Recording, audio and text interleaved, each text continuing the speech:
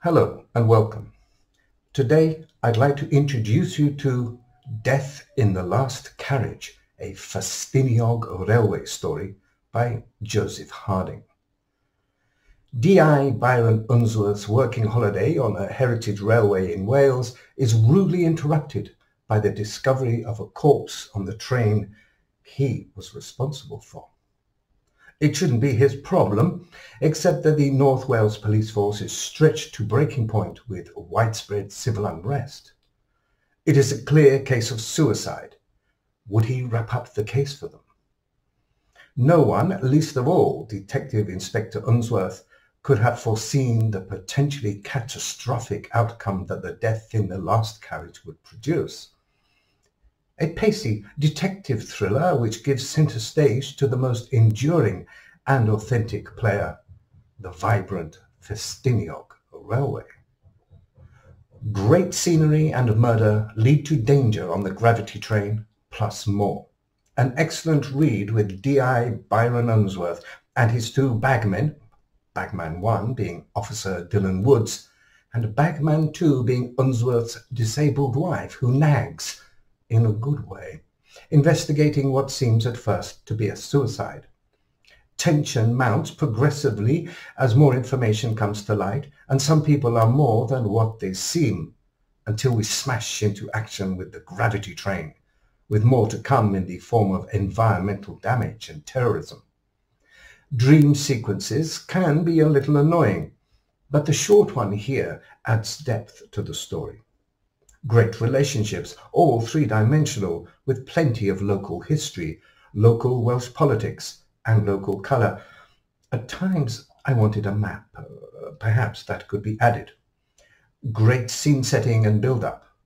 And nothing can go wrong in a great yarn when you have a woman entering the scene with a pistol in her hand, ready to fire. I look forward to more D.I. Byron Unsworth. Now I'd like to read you a small excerpt from Death in the Last Carriage by Joe Harding. I hope I can do it some justice. The train whistle sounded the approach to Rhyrgoch, a mournful wail that rolled around the moist woodlands and blanketing cloud. Whoever designed that whistle knew their geography. The Maentrog Vale had changed little for centuries. Deep, ancient oak woodlands clinging for grim life to clefted rocky slopes with pockets of marshy ground feeding a multitude of tidy streams that hurled themselves into fast-flowing rivers racing to dilute the sea.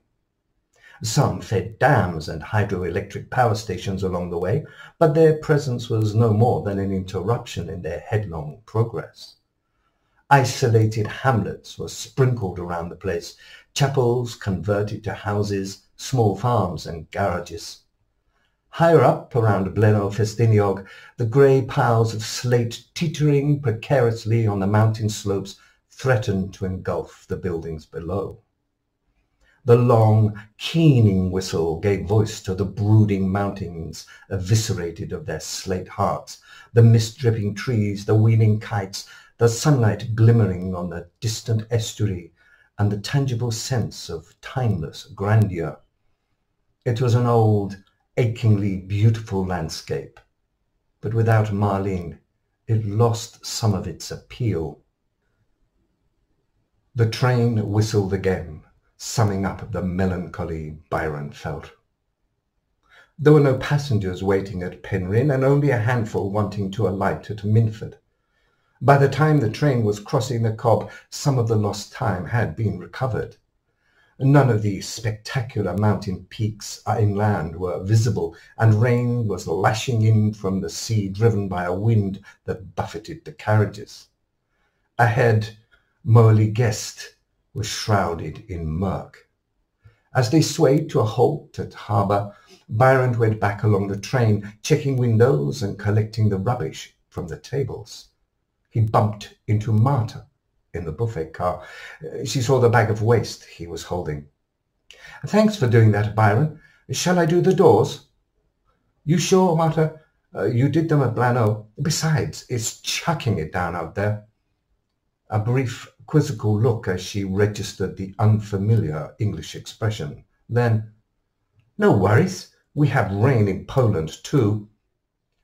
Up ahead, the fireman down on the tracks uncoupling the loco gave a soggy thumbs up to the driver, and the engine, lightened of its load, sprang forward towards the coal bunkers at the end of the station.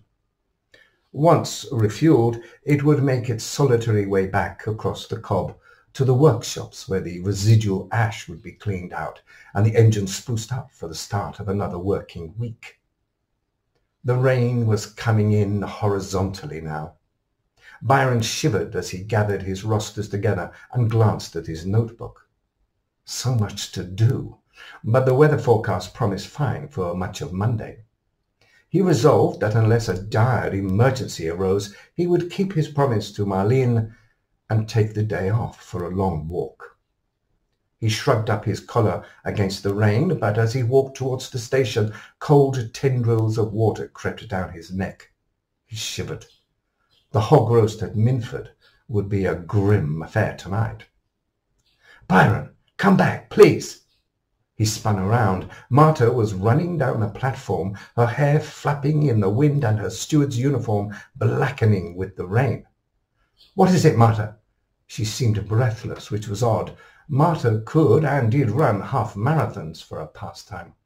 "Please," she choked, heaving great, gasping breaths. "You need to see this." He had to wipe the rain off his glasses to follow her slim figure as she led him back up the carriages. Past the standard class, the buffet, several more newer coaches, the gloss of their varnish deepened by the rain.